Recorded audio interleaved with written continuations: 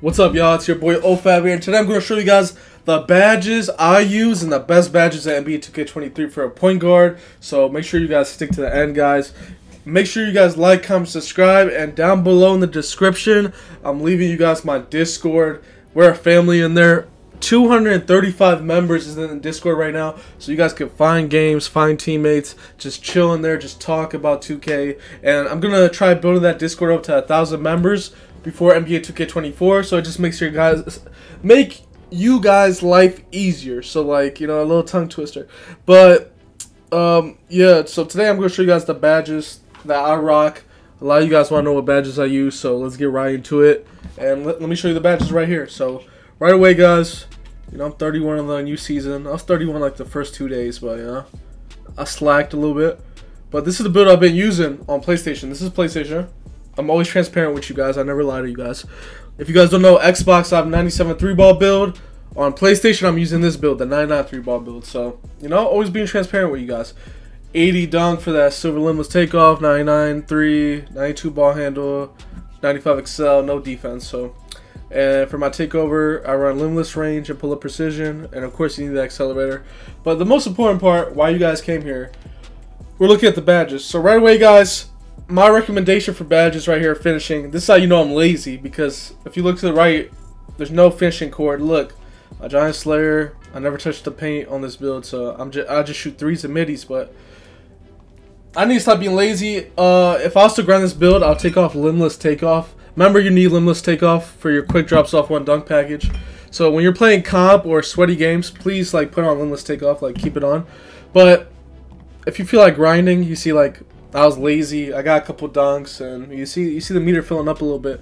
But guys, to fully max out this build, make sure you guys put all your badges into posterizer, core your posterizer, and then then put all your badges on limbless.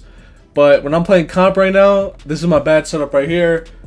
I haven't core posterizer, but I need to. So I need to hurry up and core posterizer so I can put on limbless, so I get both. So posterizer is free. You guys just gotta core it, alright? So shooting, this one I'm rocking with shooting. I got volume shooter on bronze. I have mini magician on bronze. I have guard up on gold. If you guys do the fat stop a lot, that move I was telling you guys with the left stick diagonal down the other hand, if you guys don't know what the fast stop is, it's the left stick movement that gets you the crabs.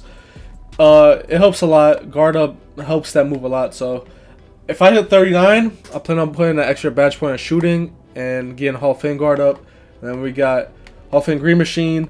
You got Hall of Fame Agent 3s. It's really easy to core Hall of Fame Agent 3s. Hall of Fame Limbless is almost cored, and then we crab a lot, so we cored Hall of Fame Blinders really easy. And then of course you want Hall of Fame Deadeye. As you guys can see, Hall of Fame Deadeye works. You see the progress I'm getting? Hall of Fame Deadeye works definitely in competition, so it's really OP, it's overpowered. So these are the shooting badges I run. Playmaking, I've ran hyperdrive all year. As you guys can see, my bronze hyperdrive's up a little bit. I've been running it all year, but right now I'm just focusing on coring Clan Breaker. I don't really use Clan Breaker like that. It doesn't really pop up like that, but we're just labbing it right now, and we're doing pretty good with it. We cored killer combos because I just feel like I can move faster with the dribble moves with it, and plus we get stuns on the defender with killer combos. Handles for days. I thought silver handles for days was going to be an issue, but we have 99 stamina on this build, so I haven't had an issue. I've been dropping 30 on everybody with silver handles for days. Bronze bailout is necessary, guys. You want bronze bailout on all your builds. Every single build on the court needs bronze bailout, in my opinion. Quick first step, you know, always put that highest as you can. Unpluckable, people say you need Hall of Fame. Nah, gold is high enough. If you put anything less than gold, though, you will get plucked every play. So gold is the sweet spot. So now defense, as you guys can see, I hold on to people's jerseys so much on the cut that I could core off-ball pass, but I can't because I double cored playmaking and it took away my defense. But this is the best badge to have, guys, if you're a point guard with no defense. You want to have off-ball pest on, because if you guys get cut on by the corner, when you're guarding the corner in prime, if your man cuts, he's going to get past you every single time. But off-ball pass bronze helps you bump the offensive player and gives you some bumps, so it helps your team on defense. So make sure you guys got off-ball pest. And then the second most important badge is box out beast. Obviously we can't get it, but these are the best badges on the game, and this is what I run with, guys. So make sure you guys put these badges on. Make sure you guys like, comment, subscribe, guys.